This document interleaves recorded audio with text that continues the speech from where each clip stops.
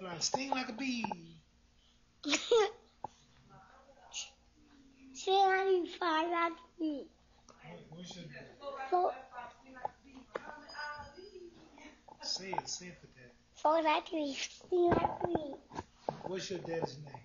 Muhammad Ali.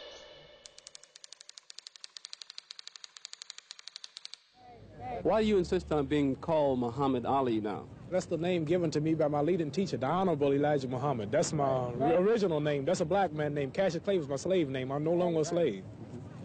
What does it mean? Muhammad means worthy of all praises, and Ali means most high.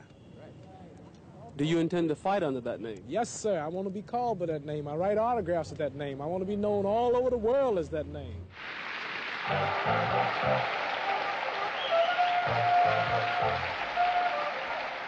What attracted you then to Islam in the first instance? The Muslim religion? Yes. Is the true teachings of Elijah Muhammad right there in America, and the power structure, nobody will challenge him. And the history of ourselves, the history of our true religion, our nationality, our names. See, we don't have our names, you know. I know how proud you all are, proud of your names. See, Chinese have names like Chang Chong, Lu Qian, this is Islamic teachings. Russians have names like Kosygin or Khrushchev. You have names like O'Connor or Grady or Kennedy. And Africans had names like Lumumba, Nkrumah. And Jews got names like Weinstein and Goldberg.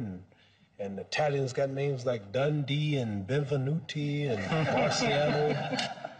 But we have names like Grady and Clay and Hawkins and Smith and Jones and Johnson. But we are black. These are the slave names. Yeah, this is when I heard this, I knew it was the truth. It's history.